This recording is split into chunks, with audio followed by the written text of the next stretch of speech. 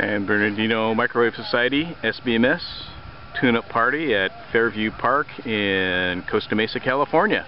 There are about almost 20 microwave stations being tested today. As you can see, we're getting ready for the 10 gigahertz and up contest in August. Stations of all kinds and all kinds of configurations here, and every single radio is unique. That's because there really isn't a standard other than frequency of operation and mode. So as you can see, everybody has their own idea and concept as to what they think is an optimized radio for 10 gigahertz operation. I suppose it's fairly similar to people who make their own cars or hot rods. Everyone is different, but they accomplish the same task.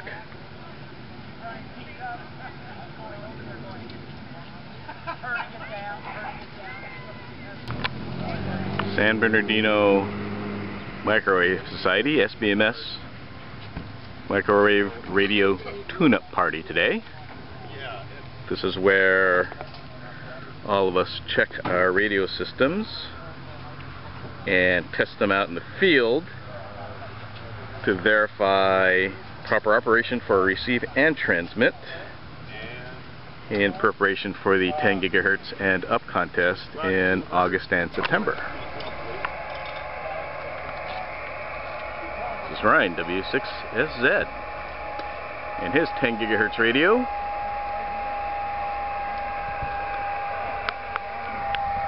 Say hello. Hello.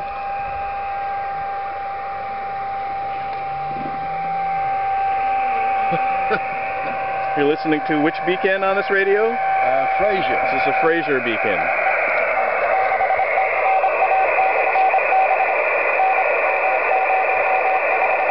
have not enough battery power on the computer, but maybe I can get power from Brian. And he runs this generator. Well, hopefully folks out there who understand Morse code understood that identifier of the Fraser beacon.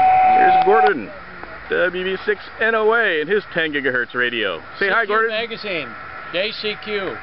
Right. Let's take a look here. See, there's a Kenwood, what is that, TR751A. Oh, yeah. We're using that as the IF radio. And the box here. Down converter from, who's the group overseas? That is probably from DB6NT. Yeah, that's it. Electronic in Germany. And a whopping 1 watt amplifier. Nice. Very good. Look at that. He's got a compass right there to help him out steer his antenna. Gotta have a compass. Here's yet another approach to a 10 gigahertz radio. You notice the AC power strip here.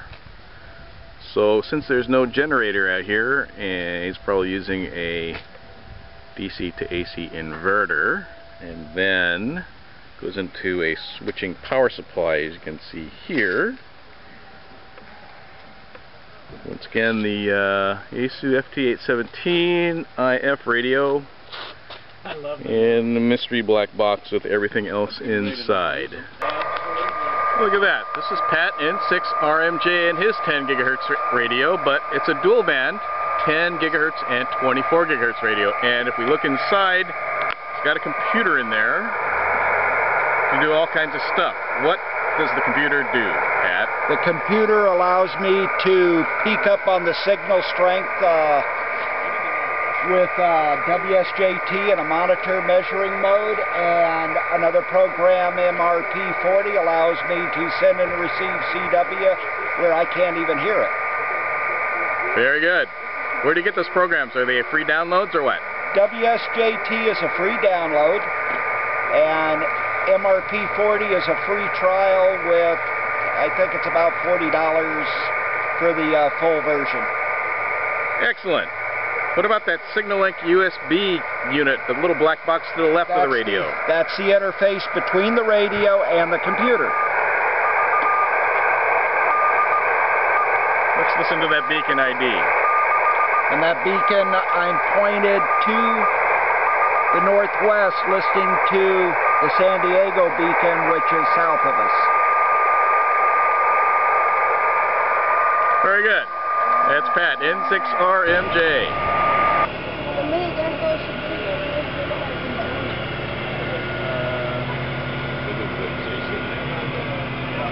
I will take the 68. He was better before at 68. Yeah, that's pretty close. Okay, let's go to transmit. Okay, ready for transmit? Okay. Minus 18. Yeah, and 10